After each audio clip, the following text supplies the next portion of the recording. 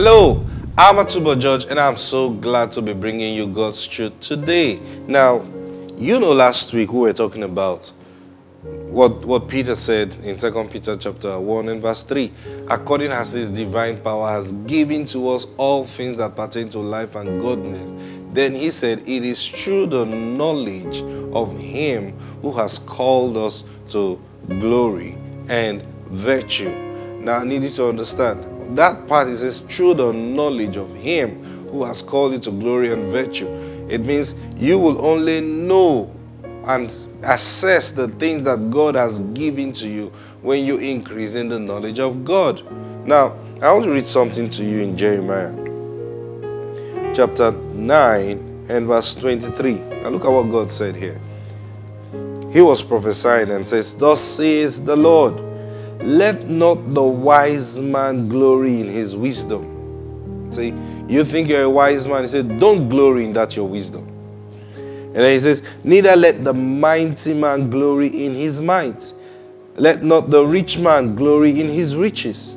But let him that glorieth glory in this. Listen, he says, if you want to glory, if you want to boast, this is what you should boast in. This is what you should glory about. If you want to be excited about something you've got, this is what you should be excited. He said, don't be excited that you've got money. Don't be excited that you are wise. Don't be excited that whatever. He says, if you want to be excited in this. What is it? I'll take it again. But let him that glorieth glory in this, that he understandeth and knoweth me, that I am the Lord, which exercises loving kindness, judgment, and righteousness in the earth. Then look at what it says, for in these things I delight, saith the Lord. So now Jeremiah was speaking in the name of the Lord. So he says, if you want to glory about anything, this is what you should glory about, that you understand and know me. Now you understand when Peter began to say, it is through the knowledge of God that you assess all things that pertain to life and godliness. See, now you need to get this. There are two ways you get knowledge.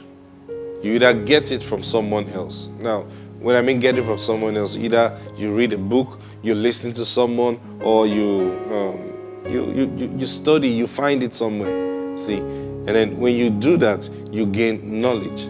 But there's a problem with that knowledge. The second way you get knowledge is when the Holy Spirit imparts knowledge into you. Now, this is the surest knowledge that you can get, and I'll tell you about it too. The first one, the knowledge you gain by learning, it most likely will produce pride in you. And you see, the fact that you read about something or you were taught something, from a man from this world, it doesn't mean you will live the full expression of it. But then, when the Holy Spirit gives you knowledge, now what happens to you when he does that? He is not just teaching you something. He is impacting something into your spirit. Now, because he's the one teaching you, you will find yourself getting up to walk in that knowledge effortlessly. And secondly, what you learn from the Holy Spirit will never produce pride inside of you. You know why? Because you realize that it came to you freely.